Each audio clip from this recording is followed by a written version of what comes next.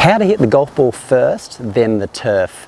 Now we all know with our iron shots, ideally we want to be hitting the golf ball first and then the grass after it. That's how all the great players hit those amazing golf shots you see. You see a big divot come out, the ball goes sailing into the air, and they generally hit most of their targets. So if you're struggling with hitting your irons especially, you don't feel like you're hitting the ball first, you actually feel like you're maybe hitting the ground first, then the ball, and you're just struggling to make solid contact, then in this next video I'm going to show you two really simple drills that will show you how to hit the ball first, then the turf, and play much better golf. I'll see you shortly.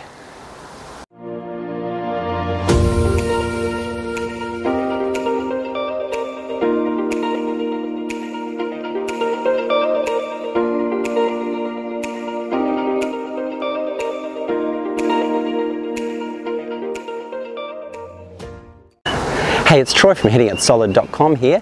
At this channel I show you how to play the game of golf easy with at-home golf drills you can practice that will lead to lasting improvement in the game of golf. Make sure you like this video, subscribe to the channel. The more subscribers I get helps me grow the channel and keep on producing videos like this so we can both keep on improving and playing better golf together. Let's get started. Okay, so you want to know how to hit the golf ball first, then the turf. So you probably know by now to hit your irons solid, you need to be hitting the ball first, then the turf. And what I mean by that is, I chuck a ball down here. Ideally what we don't want to be doing is making our swing and hitting somewhere back here, hitting the ground first, then the ball, and then maybe taking more turf. That leads in a very fat golf shot that doesn't really go anywhere. And it's not what we want to do. So we want to be hitting the golf ball first. This is how all the great players hit their iron shots. They hit the ball first, they really compress down on it, they get their hands forward, then they take a divot and they swing through. So typically where most golfers go wrong, as I alluded to before, is if I'm set up to a ball here, most golfers, their divot will start somewhere back here, anywhere from a few inches to even more back here, before they hit the golf ball. Leads to a lot of fat shots. Some of them might know they need to hit the ball first and they'll slide too far over to the left. They might catch the ball first, but they'll just catch the ball only and they won't even take a divot. And that leads to a lot of really thin, really skinny golf shots. So a lot of that has got to do with poor weight shift. Also another factor, if you're someone that is struggling with this, it could also be your setup as well. So the first one being weight shift.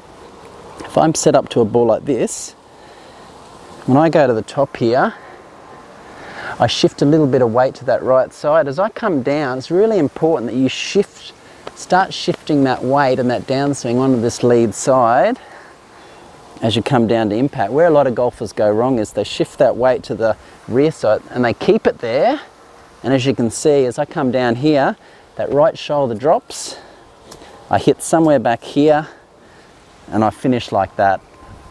No good at all. A lot of problems happen from that. And the other issue might be it's set up with your ball position. This is really key. If you have your ball position, for example, too far forward, now I've got an 8-iron here for this example. Just say I've got that 8-iron ball position way up in my stance there and I make a swing.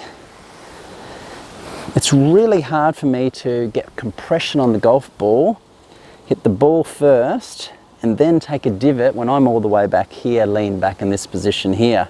And that'll happen if you have the ball too far forward in your stance. So ideally, and again it depends on what club, I've got an 8-iron here. For the 8-iron, I want it somewhere in the middle of my stance.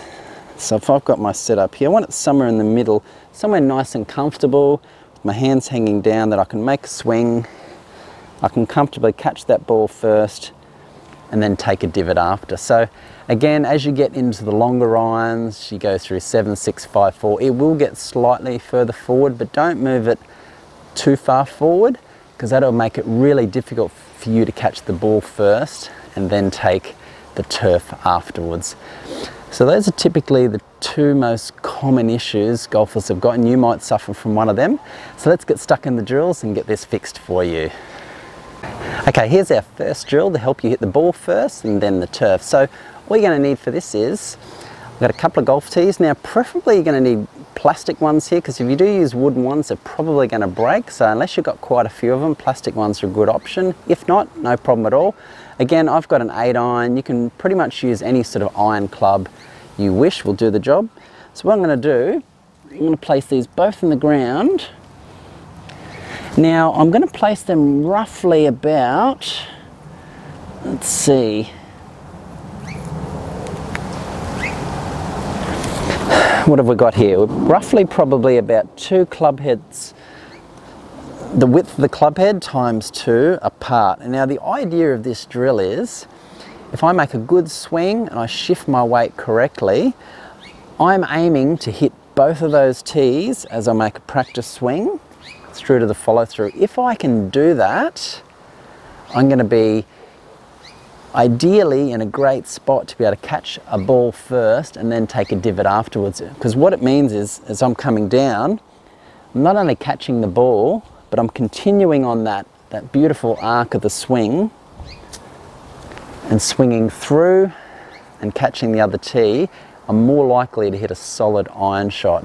What I don't want to be doing is swinging and sort of lifting up. You don't want to be thinking about just catching the first ball or the first tee in this instance here. You want to be thinking about hitting the ball and continuing that movement past the ball, and in this case catching the second tee.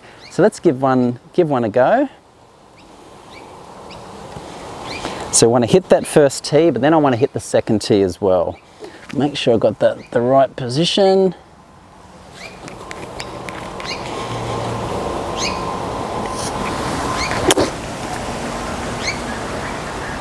You can see there, I caught both those tees. I think the other one at the front went flying way out that way. Now if I'd been hitting a golf ball there, I would have nicely compressed on the golf ball and then taken a bit of divot straight afterwards. And that's ideally what you want to be doing. So I'm going to practice and show you another one. And I'm going to show you an incorrect golf swing and what it would look like. So this drill is perfect to practice at home.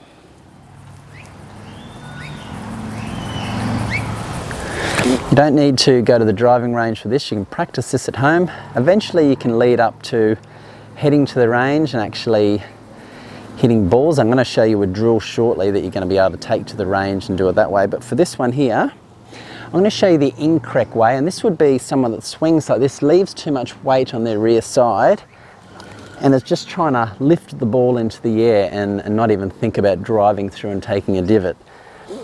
So this is what it would look like, and this will be the result. So you can see there I hung back.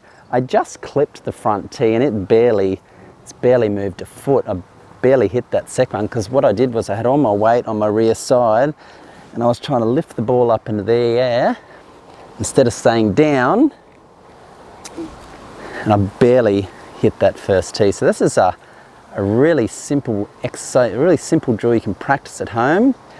Grab those 2 tees, make sure you get the width right, practice driving through.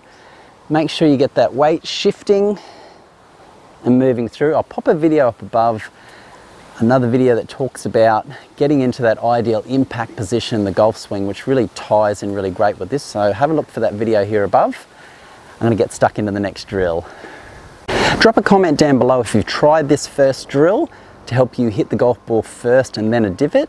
Maybe you've tried another drill that's worked really well for you. Drop a comment down below. I will reply to every comment.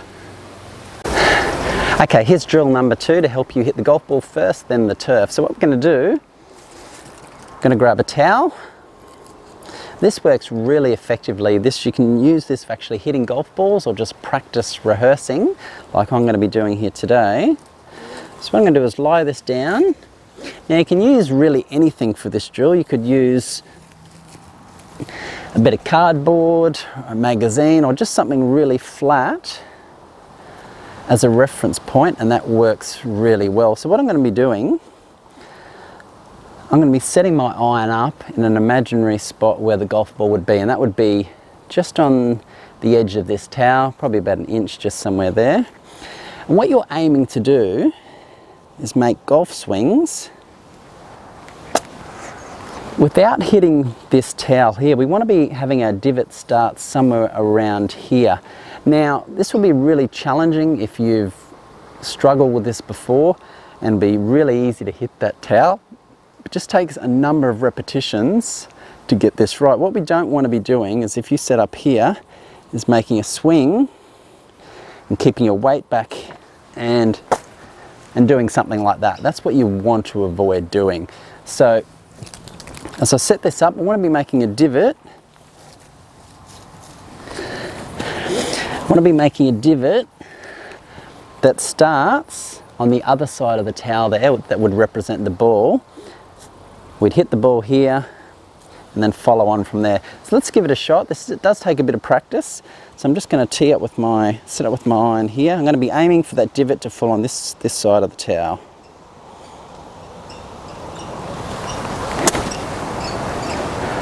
So that wasn't too bad. I think I hit somewhere around about there somewhere. That would have been a pretty good spot. Catch the ball first, then a divot. So let's give another one a go.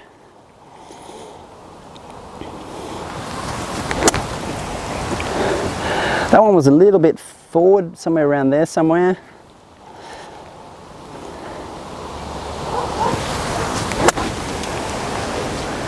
That one was pretty good. That's right about spot on. You can see the divot started right there.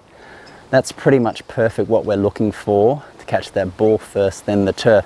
So practice this at home first, by all means. Again, find whatever reference point works with you. A towel or even an old scorecard will do the job. Then once you get to the driving range, you can do the same thing, actually hitting balls. Pop down that towel, put balls there, and practice hitting them just with short shots to begin with, making sure you're getting that weight shifting and getting that divot starting after where that towel is, and that will help you compress the golf ball and hit them much, much more solid, further, and a lot straighter, and really lower your golf scores. There you have it. Now you know how to hit the golf ball first, then the turf. Hope this video has really helped you out. Make sure you smash that like button, subscribe to the channel. If you have any questions or comments about this video, make sure you pop them down below. Now, below this video I'll have a link to a free video. It's called 3 Secret Moves. Make sure you get a hold of that. Also have another link down below to some further golf instruction. Make sure you check that out. Also have a video up above. Now that will talk about another drill I've explained about hitting the golf ball first and then the turf, and that gives you another fantastic drill that will really help you out. Thanks so much for watching. I'll see you next time.